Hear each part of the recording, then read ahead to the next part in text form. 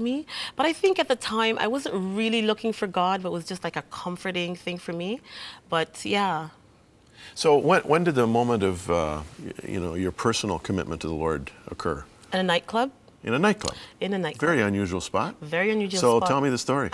Actually, one Saturday night, I met a group of friends. This is after you got out of jail? This is, yeah, oh yeah, this is after I came back home. You were in for what, 10 months? I got a 2-year sentence in Jamaica. So it's just after all of that, coming back home, went to a nightclub, got into the club. It was really hot in there, but it's not, I wasn't feeling the heat because there was so much people. It was like a different type of heat, and it was under my skin. Like I just couldn't get rid of it.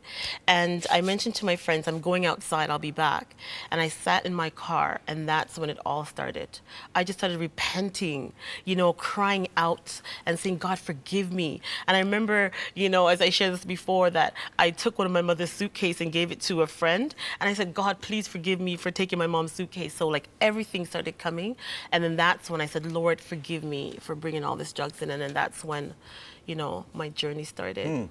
So did you start attending a church? Yes, I started attending a church, and I received the Lord. I got baptized, and that's where my journey began. You also had some physical challenges, I understand. Did you not have to deal with cancer at some point along the way? Yes, I was diagnosed with cancer at the age of 32. And that year I missed my daughter's graduation. And I thought, doctors thought I was going to make it, but we know who God is, that he's able to heal. So I'm totally healed from cancer, like over 15 years now. Wow. Yeah. So instead of withdrawing, and living a lonely life, you decided to do something with your experience and with your heart for other people. And you established a ministry called Friends with a Heart. Yes. Tell me about that. Friends with a Heart, that kind of birthed out of my experience at Prison Fellowship Canada. And I believe that once God has brought you through something, he doesn't bring you through something and deliver you from it just to sit down with it. So now he's equipped me and anointed me and empowered me to go back to the very place of defeat where I thought was defeat, and to help others come out of that. So Friends with a Heart Outreach International, what we're doing is encouraging men and women that you can rise above your situation. And it goes beyond that. It goes to building a relationship, looking out for their children. Because when we commit these crimes, whether it be drug trafficking, murder, rape, whatever, it's the children that suffer, and they get dragged into it. So we want to be able to be that in between them and another group of drug traffickers, between them and prostitution, between them and, all these other things. So that's what our role is. So you visit prisons? Yes. And is it difficult to gain access? No, it's not. I have access to majority of the institutions here in Canada. I actually go into the Grand Valley twice a week, and also halfway houses. Once you're out of the system and you get a pardon, you're able to go in. So. And women obviously would have respect for you because they would find out about your record and your experience, right? Yes, and that's the edge that I have, is that I speak on both sides. I speak on as an ex-offender, knowing the needs, knowing what it's like to be rejected, knowing what it's like to be abandoned, and also now on the other side where, the role that I play now, it just brings a lot of hope to them that, yes, you know what, I can actually, if God can do it for Vivienne, he can do it for me. So that's... Do you ever go back to the prison that you were incarcerated in Jamaica? Yes, I did. I actually do ministry there as well. Really? Yes. What is that like? The first time I went, honestly, I felt like I was the president of some nation, because it was just, the reception was different.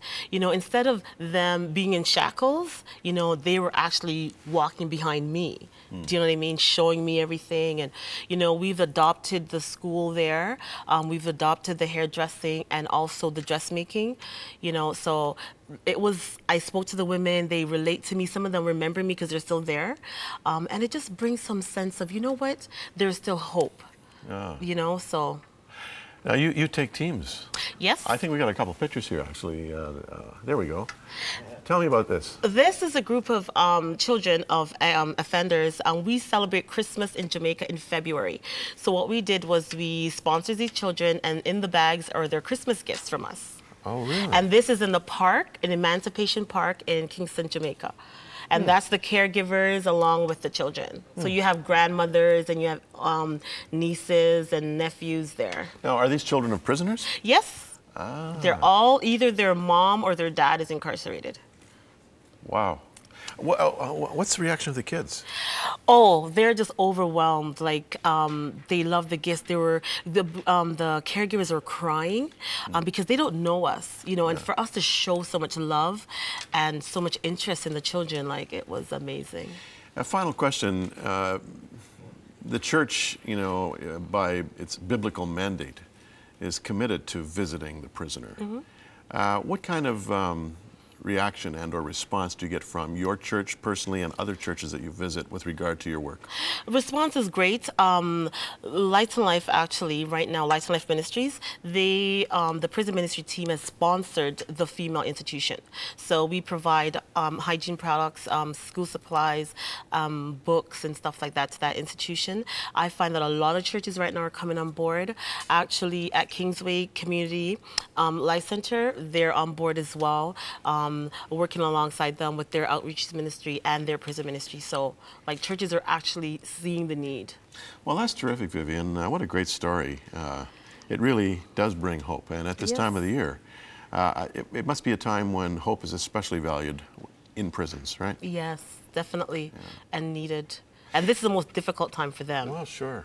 Well, thanks. And God bless you in your work. Yes, That's thank you. terrific. We are really honored to be able to feature people like Vivienne here on 100 Huntley Street. And it is live and it's national. It has